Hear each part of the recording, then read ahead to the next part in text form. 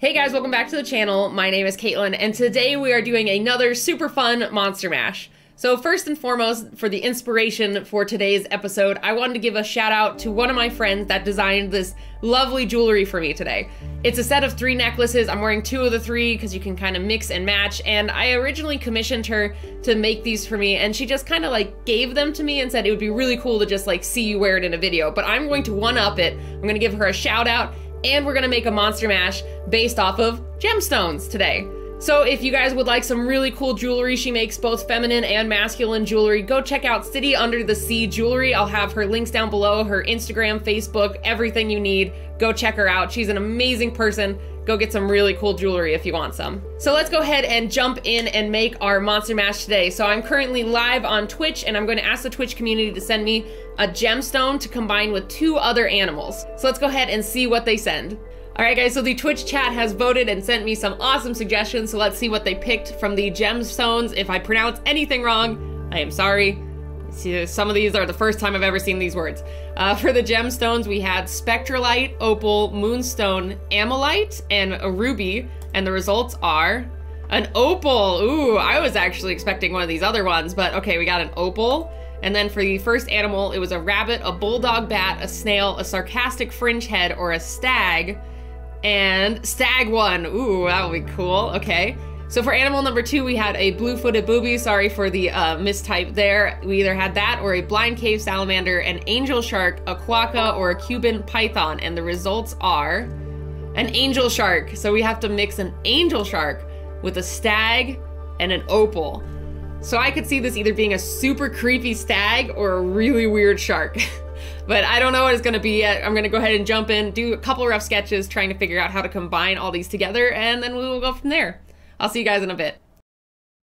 All right, so let's go ahead and jump in and get these rough sketches started. So these were really fun to try to figure out how to combine these 2 creatures. The first idea I had was kind of like a, I guess you could call it a water Kieran in a way. I thought it would be really cool to do like a full body stag and put maybe some opals down the body. And I love the shark has these like whiskers, so I wanted to carry that into the design, and it just had a very Kieran like vibe. I know it's not technically a unicorn, but I couldn't stop thinking of it that way. But then the Twitch chat suggested, why not try doing a Kelpie? And I'm like, that is so smart. It's a freaking water horse. Of course I could do a Kelpie. So I jumped in and I did a rough sketch of that, and I was just really liking how it was coming together, and I could just imagine putting the speckling of the gemstone along its body to make it look kind of like scales or just have some type of reflective quality to it.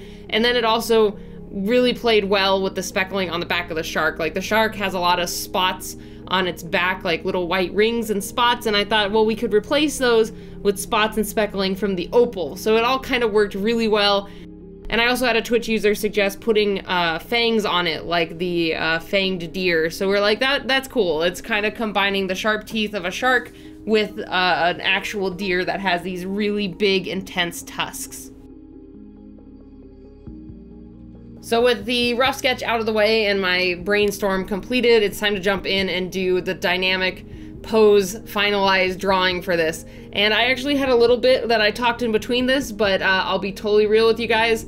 My recording software has been acting up and it keeps desyncing my mic.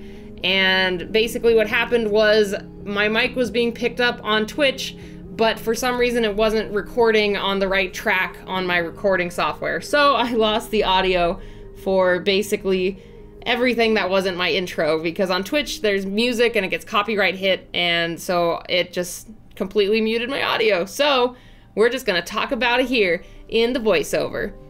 So I did struggle a little bit in the beginning with figuring out this pose, specifically with the legs, but I do really like the first initial sketch of the legs, so I just brought those over into this one, and now we're into the line art. So a little bit of inspiration and insight into this was for these horns. I really like the idea. I forgot who shared it in Twitch, but someone told me that I should try using coral, because this is an underwater thing. It'd be really cool if it kind of had a coral quality to it. So I did a quick Google search for different coral types, and there's this one that literally looked just kind of like horns. It had lots of different parts growing off of it. I guess it was like horns, or almost like a cactus. Like you'd have the one big arm, and then that arm would have lots of little arms on it. So I wanted to try that for the horns, and I think it turned out really cool. I don't know if it really sells the coral look. Like, I wasn't trying to make it look like it was coral growing on the head, but I did just want it to have a similar growth pattern to a coral that exists in nature. And I think it turned out pretty cool, and I was really excited to see this guy slowly coming together, and it was really fun to mash all these elements together into this new creature. And along with that, the line art I always have fun with. I tell you guys that every time, but this guy was really fun to try to figure out how to pull off those curves, you know, like this big, long, curvy figure. And then I also really like this pose because it was pointed out to me that it reminds everyone of a constellation within like the astronomy. It's the episode all over again. I'm mixing up the two, but basically your Greek astrology sign. Yes? Astronomy. Hold on, let me look it up. God, I don't know why I was spacing on it, but the zodiac signs is what I was going for. I don't know why, it just completely escaped my brain, but at least that's what I was thinking of. So what this reminded everyone of was the Capricorn from the zodiac signs, and I'm like, that's perfect. It's not like a goat with a mermaid-ish tail, but it still has a similar pose to how you see like the Capricorn zodiac signs.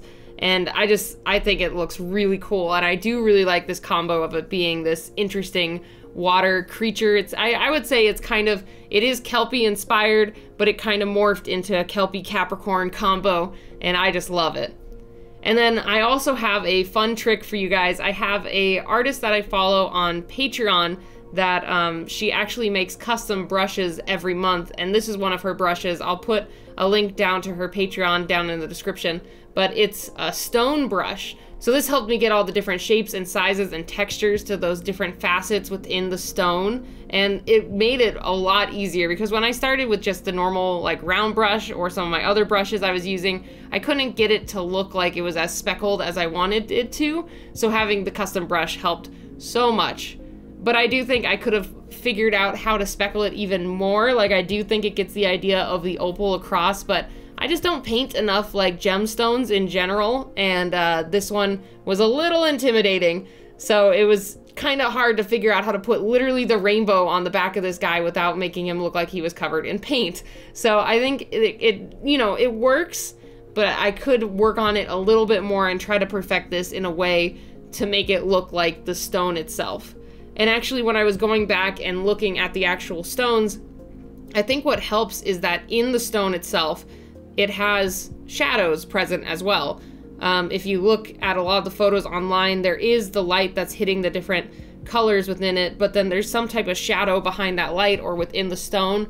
And I wasn't really sure how to convey that in this creature. Like, yes, I could add more shadows, which I'm actually doing right now, but it was interesting to try to figure out how to put it behind the facets without it, looking kind of weird, because this is a solid creature. So, I mean, in the end, I'm still pretty happy with this guy overall, and he's a very colorful, mythical boy, and for sure he is going to be in my monster manual 100%. And I forget to say this in the outro coming up, but this guy is going to be the Patreon Photoshop file of the month. If you guys want to see a behind the scenes of all of my layer settings, what I did to make this creature look like it did, go over to my Patreon and check it out. You're directly supporting me and the channel and helping me make this my career if you go become a patron. And depending on which tier you pick, you could get sketch postcards of the month or behind the scenes photos of things I'm working on. I would really appreciate your guys' support. So if you want to, patreon.com/KMcCaigue. And we are about to wrap this guy up. I love how he looks, but I will let you go talk to outro, Katelyn. I'll see you guys there.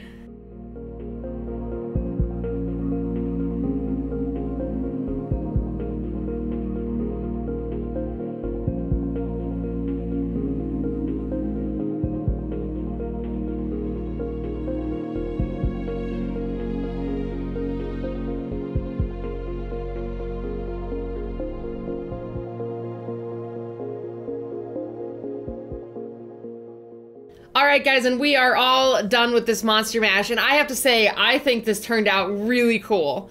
I really love this combo, and I never thought that these two things would go together so well, and I think this thing looks really, really sick.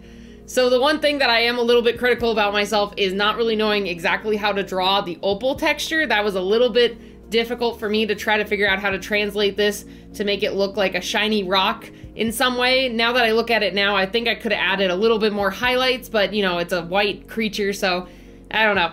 I need to work on probably drawing shiny rocks a little bit more, but either way, I do think this turned out really cool.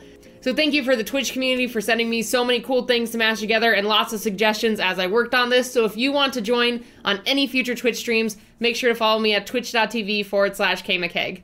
And finally, please go give my friend Aubrey some love over on her Instagram or her website, City Under the Sea Jewelry. And I think it's really fitting that her business is named that and we made a creature that lives under the sea. But anyway, please go give her some love. She's an amazing jewelry crafter and really inspired me to do something with precious stones with my monster mashes. So thanks again, guys, so much for stopping by and checking out this video. And if you aren't already, you can go ahead and hit that subscribe button. I have new videos every week, and I would love if you joined our little community here of monster and character enthusiasts. And if you guys like this monster mash, I'd love to hear your thoughts down below, or if you leave me a thumbs up, I would really appreciate it. So thanks again, guys, so much for stopping by, and I will see you all next time. Bye, everybody.